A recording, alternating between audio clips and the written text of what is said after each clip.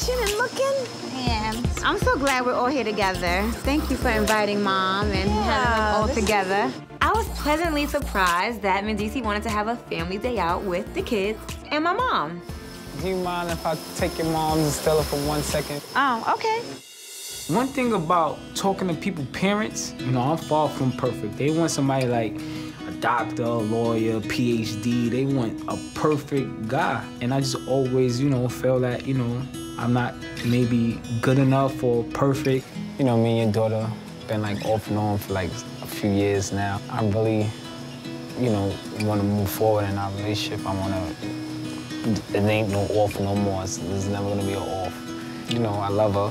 I know she loves me. We got like plans on being together for like ever.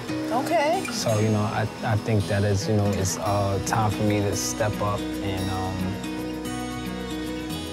marry your daughter. I wanted to see if it was okay if I, you know, if I ran it by you first. Well, you guys have already started a family, and so you certainly have my approval to marry my daughter if you want it. The truth of the matter is that I don't know you all that well, and I'd like to know you better.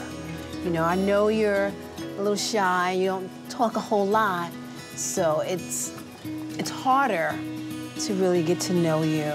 I know you go to church on 5 times out the week, so, you know, when you around the church woman 5 times out the week, you know, it's like, you know, when you're around, it's just like, you know, sit still. Yeah, like, sit still. Okay, Sister attention. Laura's in the house. Yeah, Just sit back. yeah. She brought Brother Gary with her. Right, Sit back. right. And she got all the other sisters coming to the house, too. Yeah, like, it's like having a whole church choir right there in your living room.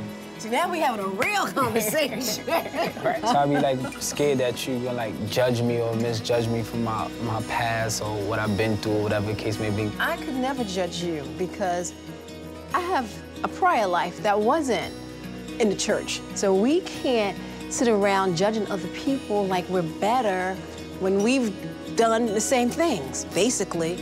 To see her open up made me open up. She bend a little, crack jokes and this and that, so I'm like, oh, okay, cool, she's down. She's one of the homies. When Yandy and I had a conversation the other day and we talked about situations happen, you know, you're gonna have to weather some storms, some tough things. Now, are you that man that will weather the storm when things are hard? Or when what she said to me, when she's old and ugly, when she's bald, are you still gonna be that one that's gonna look at her and gonna love her the way she is? And so that truly is what love is, and that's what's important. I put my pride to the side and like, yo, whatever it takes, I'm gonna get it done. Don't worry, I'm gonna get this right. Wonderful. All right.